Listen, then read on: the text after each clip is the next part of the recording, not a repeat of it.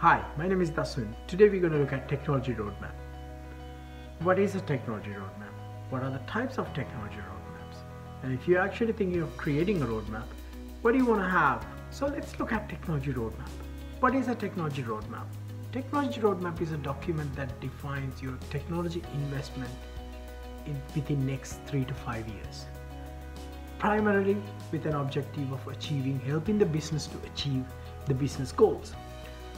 Some organizations look at it 3 years, 5 years, and even there are certain organizations that keep a very short period of 2 years.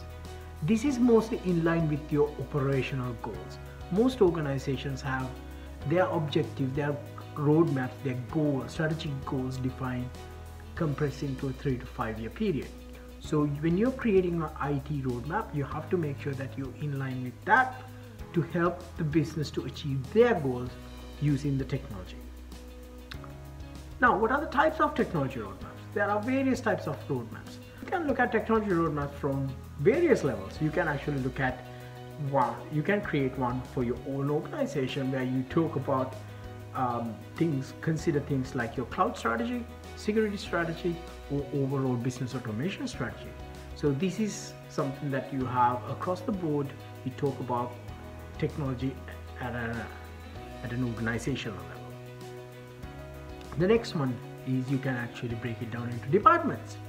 So let's consider sales. You can actually take sales objectives and look at how we can adapt and utilize or leverage the existing technologies to help the business to achieve their goals.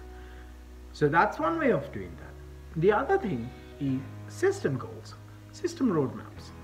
You look at a system, you take a particular system and you pretty much create a roadmap that talks about how you want to evolve that system within next 3 to 5 years. This can be to achieve certain goals, do certain upgrades, patching. Those are the kinds of roadmaps that you can consider in your organization. When you're thinking of creating a roadmap, first thing you need to understand is your current state. Whether it's an overall business, whether it's a departmental, whether it's a system, you have a clear understanding of your current state of your system, current state of your technological organization, current state of the departmental systems that you have in place.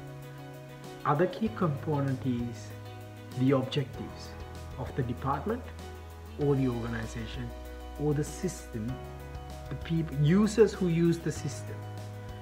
You have to make sure that you clearly understand that whatever the technology roadmap you have, the ultimate goal has to be, it has to deliver value to either department, organization, or the people.